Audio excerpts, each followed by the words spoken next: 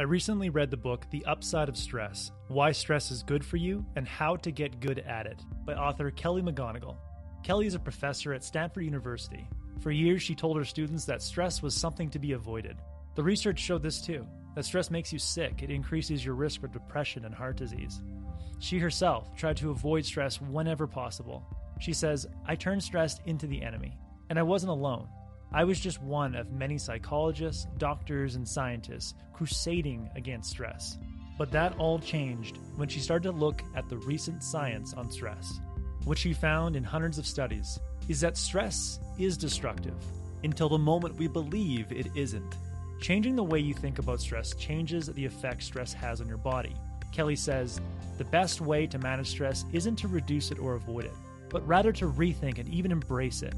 The new science shows that changing your mind about stress can make you healthier and happier. A study from Columbia University in 2014 had half the participants watch a video that explained that stress is enhancing. It was a 3-minute video that opened with, "Most people think that stress is negative, but actually research shows that stress is enhancing." The video went on to describe how stress can improve performance. The other half of participants watched a video that said, "Most people know that stress is negative, but research shows that it's even more debilitating than you expect." The video went on to describe that stress is harmful for performance. Both videos cited real research, but the participants that watched the stress is enhancing video had significantly better results in a job interview that followed. And you may think, well, that's interesting, but it's probably just a neat mental trick. But the researchers of this study took saliva samples of the participants and found that those that adopted the stress as enhancing mindset had a different chemical reaction in their body. More specifically, those that saw stress as enhancing released a chemical in their body called DHEA.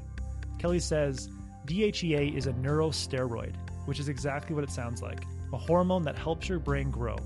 In the same way that testosterone helps your body grow stronger from physical exercise, DHEA helps your brain grow stronger from stressful experiences.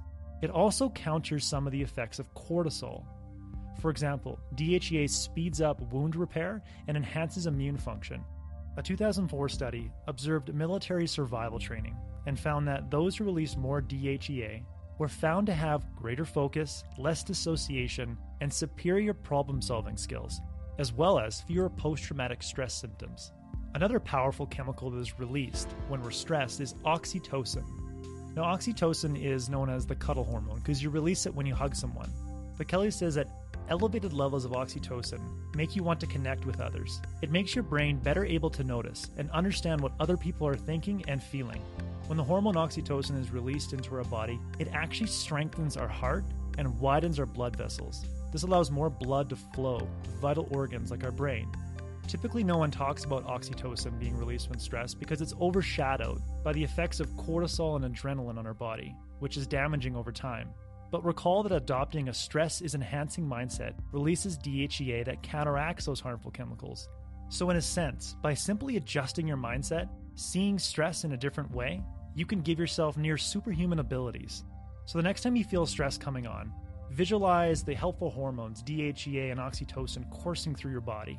Think to yourself, this is my body giving me the ability to learn and perform at a higher level. The DHEA is actually helping me learn faster and grow new connections in my brain. Or you could think, this stress is giving me the courage to ask for help and feel more connected to others with the release of oxytocin. I leave you with one final quote from the book. Kelly says the latest science reveals that stress can make you smarter, stronger, and more successful. It helps you learn and grow. It can even inspire courage and compassion. So seeing stress as enhancing gives you a biological advantage for boosting your performance and productivity. That was a core message that I gathered from Kelly's book. If you would like to read more about the fascinating studies and stories behind how stress can actually enhance your performance, I encourage you to get Kelly's book.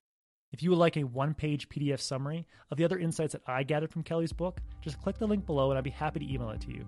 If you already subscribe to the free Productivity Game newsletter, this PDF is already in your inbox. Thanks for watching.